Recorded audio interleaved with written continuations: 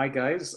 My name is Sanjay Gupta. I'm a consultant cardiologist in York, and it's the beginning of the new year, so I wanted to wish you all a happy new year.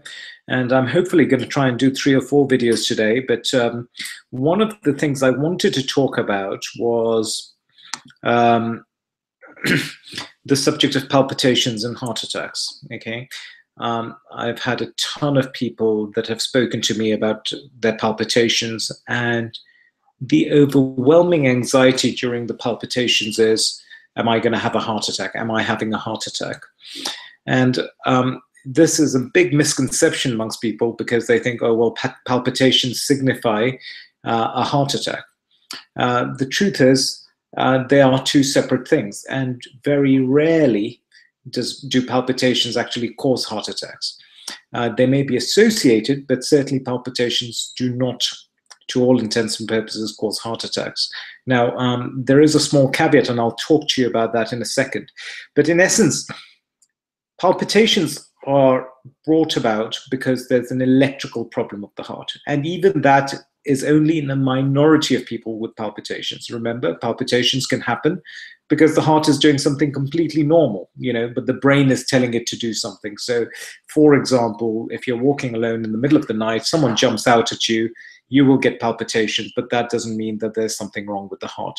Now, in a minority of people, the palpitations can be because of a heart rhythm disturbance. That is a problem with the electrics of the heart, okay?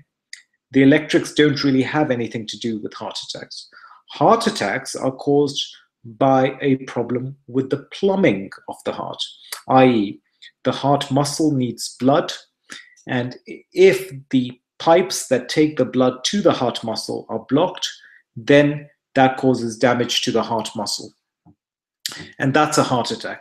That has very little to do with the electrics of the heart, okay? Now, you could say that if, for example, you are an elderly person who has diabetes, who has high blood pressure, who smokes, 50 cigarettes a day, sure, in that person, you could have wear and tear, and eventually you could have a heart attack. And when you have that heart attack, the heart muscle doesn't get the blood it needs, and that can cause the electrics to malfire, and therefore you could get some palpitations. But generally in those people, there's a few things that tell you that the palpitations are being caused by a heart attack. One, they're generally in that kind of age group where heart attacks are more common. So they're older, so 60s, over 60.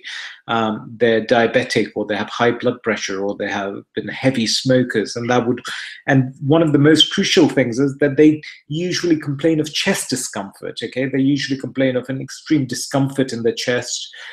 They feel nauseous, they feel unwell, the discomfort doesn't go away. And then they may say, oh, well, and I started feeling my heart beating fast. Yes, in those people, sure, the palpitations could be caused by a heart attack. But in the majority of cases, for example, if you're lying there in the middle of the night, you start feeling your heart suddenly going fast, it's beating very fast, please don't worry. You're not going to have a heart attack. Your heart will cope. Your pipes are probably okay because you're young. You're generally otherwise okay. So the pipes are going to allow the blood through. So it's very similar to saying, well, for a little while, someone is driving my car much faster than the manufacturer's recommended limit. The heart will cope. The fuel will get through. That in itself shouldn't cause a heart attack or anything like that. Now, if you have a worn out engine, if you're driving an old car, which is worn out, which is 50, 30, 40 years old, sure, in that setting, yes, that person could have a heart attack. So it very much depends on the substrate of the patient. Who is the patient? Is the patient someone who's old, who's got lots of risk factors, who's had heart attacks? And are they complaining of severe chest discomfort? And when I talk about discomfort, I mean it is really like someone sitting on your chest. A lot of people describe it as an elephant sitting on your chest. That's a heart attack. In a minority of those people, you can get palpitations associated with it. But palpitations in general will not cause heart attacks. If you're lying there, your heart starts beating fast, your heart will cope. You're not going to have a heart attack. So the best thing to do in that setting is, if you are stuck in the middle of the night, you start noticing your heart beats very fast, Keep calm. Nothing bad's going to happen to you. Take deep breaths in and out, and hopefully they will settle. If they don't settle, you can always ask for help, and someone can come and do an ECG and just make sure that your palpitations don't need to be treated. You don't need the ECG because people are worried that you're having a heart attack. That's not going to happen.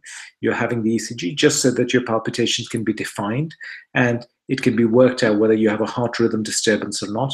And if you do, then that can be treated. So I hope that clears this big misconception about, can palpitations cause heart attacks? No. Okay. Heart attacks can cause palpitations, but no.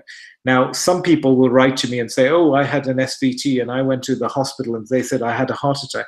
Well, these days, what happens is that the definition of a heart attack is based on a blood test called the troponin, which is elevated. Now, sure, if you have very, very fast palpitations, then that can cause a little bit of seepage of this blood test, and therefore someone may say, oh, your blood test is raised, that suggests you've had a heart attack. But that's not the kind of heart attack that people worry about. That's a very minor troponin leak, which unfortunately people don't have a name for at the moment, so they call it a type 2 heart attack. I wouldn't worry about that at all. The heart attacks we worry about are the heart attacks which are caused by wear and tear and blockage of heart arteries. That is not caused by palpitations. Okay, so I hope this was reassuring. I'd be really grateful if you could consider sharing these videos if you're finding them useful. My goal for the coming year is to try and do some more videos and get some more get my message out there. So I wish you all the best for a new year.